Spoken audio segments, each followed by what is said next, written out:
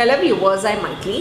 In 11th Maths Sets Relations and Functions exercise 1.2 oda second sum in the video la paakalam. Question parunga.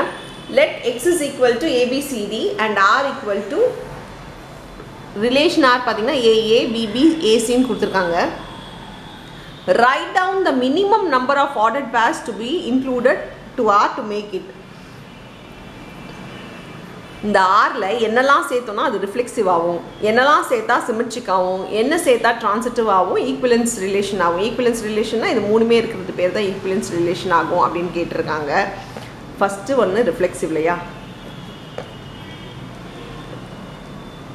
ரிஃப்ளெக்சிவை பொறுத்த வரைக்கும் கொடுத்துருக்க ஏ set நம்மளுக்கு ரொம்ப important. ஐ மீன் இந்த இடத்துல எக்ஸ் செட்டு இம்பார்ட்டண்ட். ஏபிசிடி இருக்கா, நம்மளுக்கு எது இருக்கோ கவலை கிடையாது. ஆனால் ரிஃப்ளெக்சிவ்னா எந்த எலிமெண்ட் இருக்கோ அதே எலிமெண்ட்டை பக்கத்தில் இருக்கிறது பேர் தான் ரிஃப்ளெக்சிவ். ஏ இருந்தால் ஏவே இருக்கணும், பி இருந்தால் பிஏ இருக்கணும்.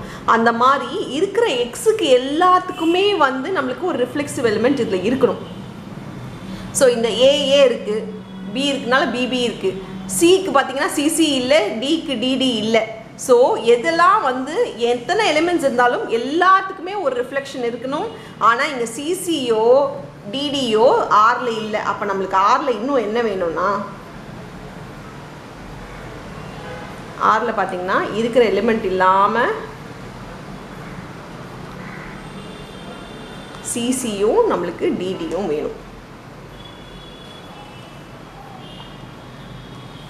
நீங்கள் எழுதும்போது therefore C, C and D, D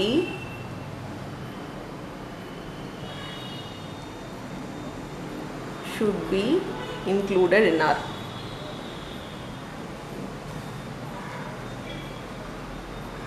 so நம்மளுக்கு சியும் டியும் நம்ம இந்த ரெண்டு இதுவும் நம்ம இன்க்ளூட் பண்ணிக்கலாம் ஆருக்கு to be reflexive.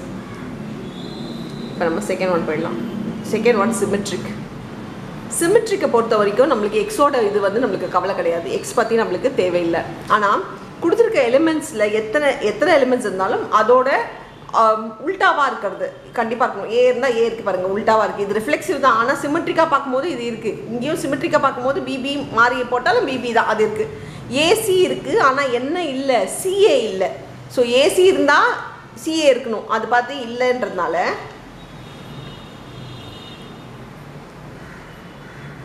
CA belongs to R. C, A should be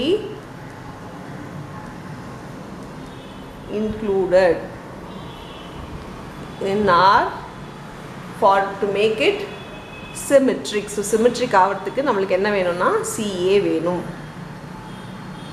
Next transitive.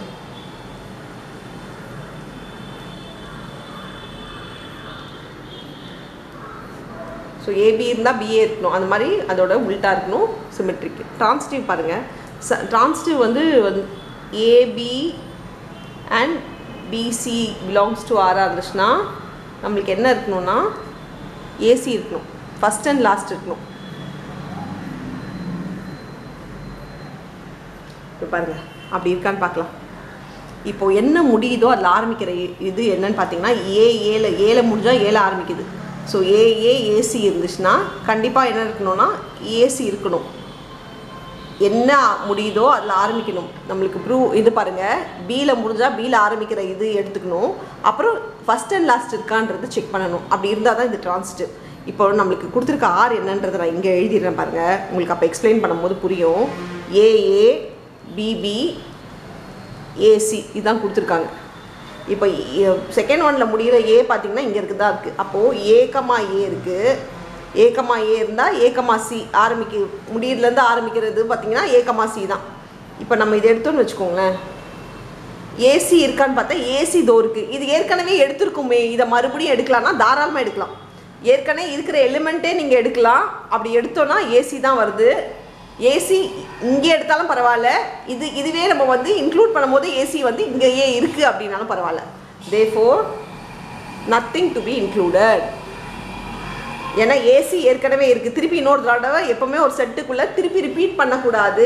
இங்கே நம்ம எடுக்கும் போது ஃபஸ்ட் அண்ட் லாஸ்ட்னு எடுக்கும் போது ஏசி இருக்குது, அந்த ஏசி ஏற்கனவே இருக்கிறதுனால அது இங்கே எடுத்தாலும் திரும்பி இருக்கான்னு தான் பார்க்கணும். அது இருக்குனால நத்திங் டு பி இன்க்ளூடட் அப்படின்னு எடுத்துக்கோங்க. ஓகேங்களா? ஏசி ஏற்கனவே ஆரில் இருக்குது, பிலாங்ஸ் டு ஆர். இப்போ நெக்ஸ்ட்டு ஃபோர்த் ஒன் பாருங்கள். Fourth one equivalence. ஈக்குவேலன்ஸ்னால் மூணுமே நம்மளுக்கு இன்க்ளூட் ஆகணும். அதாவது ரிஃப்ளெக்சிவ், சிமெட்ரிக், ட்ரான்சிட்டிவ், இந்த மூணுமே வரது எப்படின்னு பார்த்தீங்கன்னா ஏற்கனவே நம்ம என்னென்ன வரணுன்றது எழுதிட்டோம். இது ரெண்டும் இன்க்ளூட் ஆகணும்னு எழுதியிருக்கோம், அப்புறம் இது இன்க்ளூட் ஆகணும்னு எழுதணும் சிமெட்ரிக் வரதுக்கு. ஸோ இந்த மூணு மட்டும் இன்க்ளூட் பண்ணாலே இது வந்து இதை இன்க்ளூட் பண்ணால் நம்மளுக்கு வந்து ரிஃப்ளெக்சிவ் வந்துடும், இதை இன்க்ளூட் பண்ணால் சிமெட்ரிக் வந்துடும். ஏற்கனவே ட்ரான்சிட்டிவ்க்கு ஒரு இன்க்ளூஷனும் தேவையில்லை. அதனால் என்னென்ன இன்க்ளூட் பண்ணோம்? C, C, D, D and C, A should be included to make it equivalence இருந்தாலும் பரவாயில்ல.